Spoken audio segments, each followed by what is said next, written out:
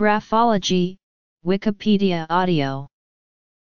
Graphology is the analysis of the physical characteristics and patterns of handwriting claiming to be able to identify the writer, indicating psychological state at the time of writing, or evaluating personality characteristics. It is generally considered a pseudoscience. The term is sometimes incorrectly used to refer to forensic document examination, due to the fact that aspects of the latter dealing with the examination of handwritten documents are occasionally referred to as graph analysis. Graphology has been controversial for more than a century. Although supporters point to the anecdotal evidence of positive testimonials as a reason to use it for personality evaluation, empirical studies fail to show the validity claimed by its supporters. The word graphology is derived from grapho and logos. Etymology. Jean-Charles Gilmezani stated in 1991 that Juan Wart de San Juan s 1575 Examen de Ingenios para las Ciencias was the first book on handwriting analysis. In American graphology, Camillo Baldi's Trattato cum de una lettera missiva si conoscono la natura e qualità dello scrittori from 1622 is considered to be the first book. Around 1830 Jean Hippolyte Michan became interested in handwriting analysis. He published his findings shortly after founding Société Graphologique in 1871. The most prominent of his disciples was Jules Crépierjamin, who rapidly published a series of books that were soon published in other languages. Starting from Michan's integrative approach, Crépierjamin founded a holistic approach to graphology. The University of Urbino, Italy, Ma. Instituto Superior Emerson, Buenos Aires, Argentina, B.A. Centro de Estudios Superiores, Buenos Aires, Argentina, B.A. Autonomous University of Barcelona, Barcelona, Spain, Ma. Alfred Binet was convinced to conduct research into graphology from 1893 to 1907. He called it the science of the future despite rejection of his results by graphologists. After World War I, interest in graphology continued to spread in Europe as well as the United States. In Germany during the 1920s, Ludwig Klages founded and published his finding in Zeitschrift für Menschenkunde. His major contribution to the field can be found in Handschrift und Charakter. Thea Lewinson and J. Zubin modified Klage's ideas, based upon their experience working for the U.S. government, publishing their method in 1942. In 1929 Milton Bunker founded the American Grapho-Analysis Society teaching graphoanalysis. This organization and its system split the American graphology world in two. Students had to choose between graphoanalysis or holistic graphology. While hard data is lacking, anecdotal evidence indicates that 10% of the members of International Graphoanalysis Society were expelled between 1970 and 1980.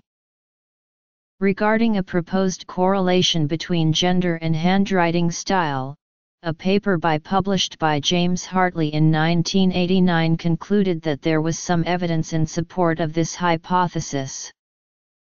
Although graphology had some support in the scientific community before the mid-20th century, more recent research rejects the validity of graphology as a tool to assess personality and job performance.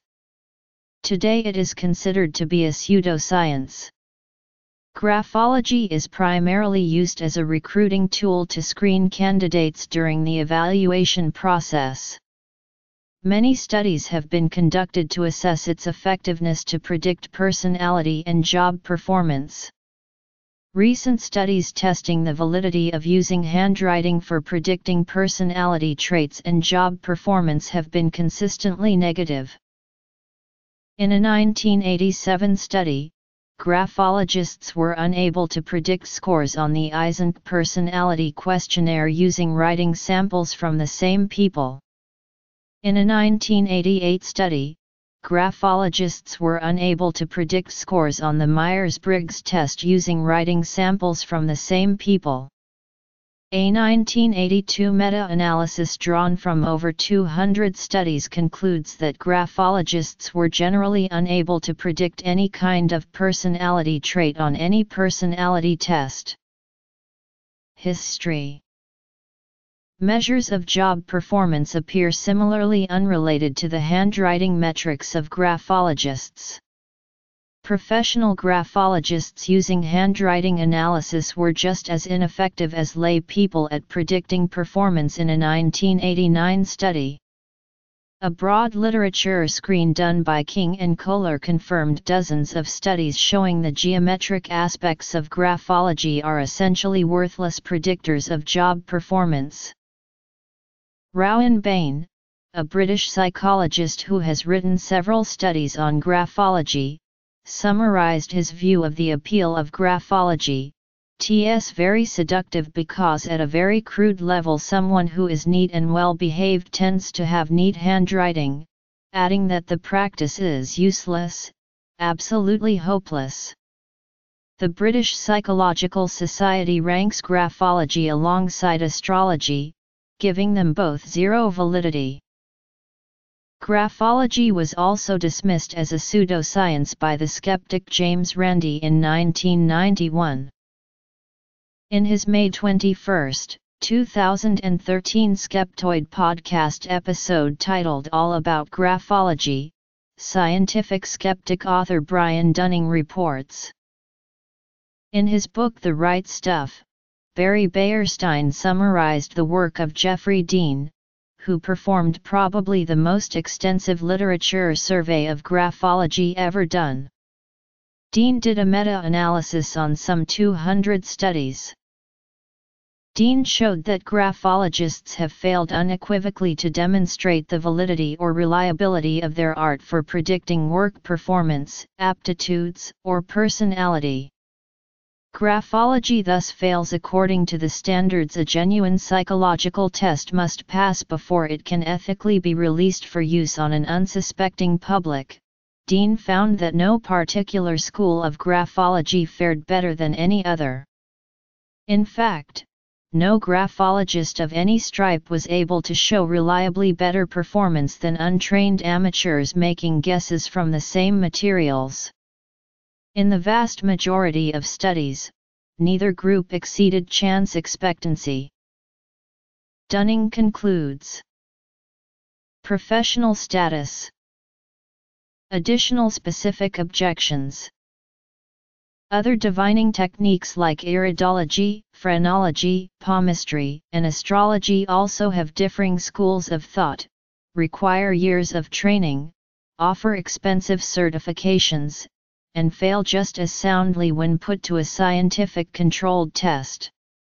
Handwriting analysis does have its plausible-sounding separation from those other techniques though, and that's the whole handwriting is brainwriting idea. Traits from the brain will be manifested in the way that it controls the muscles of the hand. Unfortunately, this is just as unscientific as the others. No amount of sciencey sounding language can make up for a technique failing when put to a scientifically controlled test. Approaches. Systems of handwriting analysis. Vocabulary. Legal considerations. In Hungary, Max Pulver supports a system called symbolic analysis in which he looks for symbols in the handwriting. Each approach to handwriting analysis has spawned several systems. Integrative graphology focuses on strokes and their relation to personality. Graphoanalysis was the most influential system in the United States, between 1929 and 2000. The Sistema d'Isandro is another method of integrative graphology.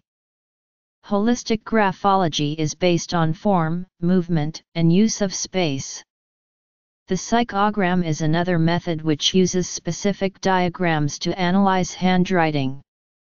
The personal worth chart is one such method developed by the handwriting consultants of San Diego during the early 1980s. The psychograph is an additional psychogram method. Was developed by Leslie King during the 1970s. The Wittlich character diagram and the Muller-Enskat protocol are other psychogram methods. In the United States, psychologists Leopold Zondi, Augusto Vels, and Girolamo Moretti invented their personal schools of graphology. 4 academic institutions offer an accredited degree in handwriting analysis. The majority of material in the field is oriented toward the Latin writing system. Courses offered in the subject reflect that bias. Every system of handwriting analysis has its own vocabulary. Even though 2 or more systems may share the same words, the meanings of those words may be different. The technical meaning of a word used by a handwriting analyst, and the common meaning is not congruent. Resentment, for example, in common usage, means to feel or exhibit annoyance. In graphoanalysis, the term indicates a fear of imposition. A report by the Hungarian Parliamentary Commissioner for Data Protection and Freedom of Information says that handwriting analysis without informed consent is a privacy violation. There have been a number of studies on gender and handwriting. Uniformly, the research indicates that gender can be determined at a significant level. The published studies on ethnicity, race, age, nationality, gender orientation, weight, and their relationship to handwriting have had mixed results. One of the rules of thumb in human resources is that if an individual who has an ADA-defined disability cannot take a test, then nobody can. As a result, tests that cannot be adapted for use by those individuals will not be used by a company. Gender and handwriting.